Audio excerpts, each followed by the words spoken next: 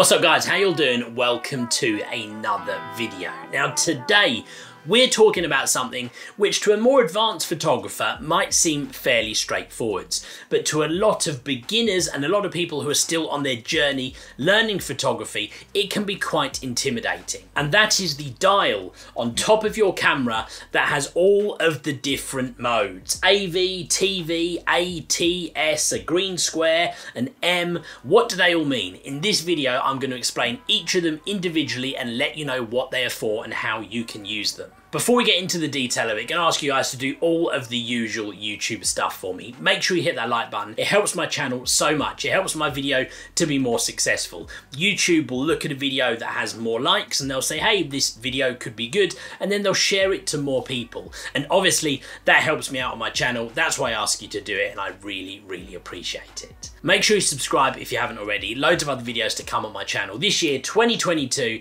going to be a good one. Make sure you subscribe to follow along. What's up guys, forgive me, I am briefly interrupting this video just to let you know that we've got a special promotion right now over on my website on my Lightroom presets. You can get my general Lightroom presets pack, which includes things like early morning blues, fiery landscape, faded film. You can get my sports pack, which includes things like my sports starter preset, my cold as ice, my dramatic black and white, all the reds, and of course you can get my free starter sports preset. Also, if you head over there to the website, in the checkout, you can use the code YTube10, and that's going to get you 10% off any of those preset packs that you would like. With one simple click in Lightroom, you can turn your image from something regular into a cool edited photo. Go check them out, link is in the description. Right, back to Rob for the video. Okay, that's enough of listening to old Rob bang on about presets. Let's get into this. Now, your camera dial will have lots of different modes on it, and in fact, it's going to have more modes than we will talk about today. There are some things which I'll touch on briefly, but we're going to talk about the 5 main ones. And those are the green square, or sometimes it has an A in it, but normally it's a green square. It might even say auto. We're then going to look at the next one, which normally is a P on your camera. The next one we're then going to look at, on Canon cameras, it is TV, and on Nikon cameras, it's an S. Those are the same modes. We'll get onto that in a minute. Next one we're going to look at, on Canon, it's AV, or on Nikon, it's just an A. And the last one we're going to look at is the M, and it's normally an M on both Canon and Nikon, and in fact on most cameras, Sony, those things as well. So the first one is the green square. It might be a green square, depending on the camera you're using, it might be an A in the middle of it, but it's normally green. And in very simple terms, that one is fully automatic. It means if you're in that mode, you can just point your camera at something, the camera is going to look at the scene, it's going to work out the exposure, it will decide the shutter speed, the aperture, everything for you, and all you have to do is press the button and take the photo. It really is a fully automatic system. It's just like your typical point and shoot cameras, or even picking up your phone and taking a photo. The camera itself will decide everything for you. All you got to do is point it in the right direction, press the button, and it will take the photo. Some people will look down on that mode as automatic, but don't overlook it. If you're getting used to your camera, you're learning what to do, you've literally got a DSLR camera in your hands for the first time, there's nothing wrong with shooting photos in automatic while you get used to your camera and the different buttons. Okay, moving into the next mode. Now this one is the P. Now that stands for program mode, or sometimes it's programmed or programmed automatic, but it's the one that is a P. It's normally next to the green auto one. Often a lot of confusion, because when people first go into this mode, they kind of think, well, it's still fully automatic. What's the difference between that and the green one? Well, the answer is that the camera gives you a little bit more control. It still decides everything for you, so it decides what the exposure should be. You'll point your camera towards something, and it will decide the shutter speed, the aperture, and the ISO level. But what you can do is a thing called exposure compensation, where normally using the dial on the back of the camera, depending on which camera you're using, you can adjust it up and down, and it will make your image a bit brighter or a bit darker depending on what you do. You can also control a few other settings like white balance and stuff like that, which you don't have control over in the fully automatic mode. So what I would say is this mode is perfect for somebody who feels like they want to step forwards but is a bit nervous of getting into the semi-automatic modes that we'll get onto in a minute, P, program mode, is a good place for you to start. It gives you that little bit of control. You can start playing around with a few more settings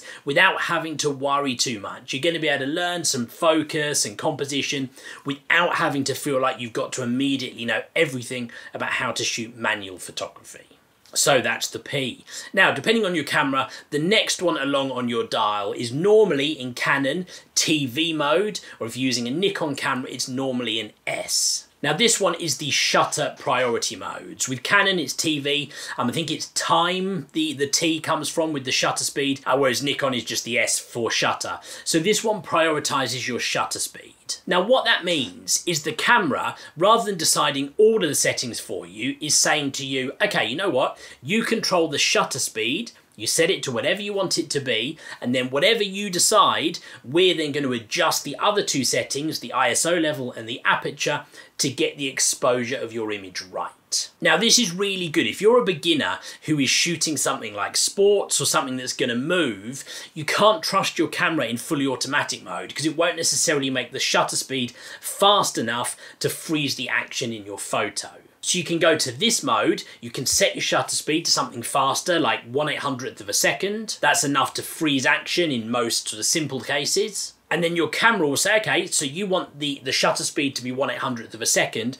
Based on that, we're going to use this aperture and this ISO level to give you the right exposure in your image. It's a real good way to learn shutter speed and learn how your shutter speed can affect the other two settings. Because if you play around with it and take photos at all different shutter speeds, and then you look at what the other settings were for each of those images, you start to get an idea of how shutter speed plays a part in the exposure triangle, affecting the other two. Okay, next up we move into AV mode on your Canon cameras or A mode on your Nikon cameras. This is aperture priority mode. Now this is exactly the same as the TV or S, the shutter priority mode, but this time instead of letting you control the shutter speed, it's letting you control the aperture. Now again, this is a fantastic mode if you're learning photography and learning how to shoot manual. Because you can look at your image and you can decide, right, what aperture do I want here? What kind of depth of field do I need? You might be shooting a landscape, in which case you want your aperture to be a higher number, like f9 or f11.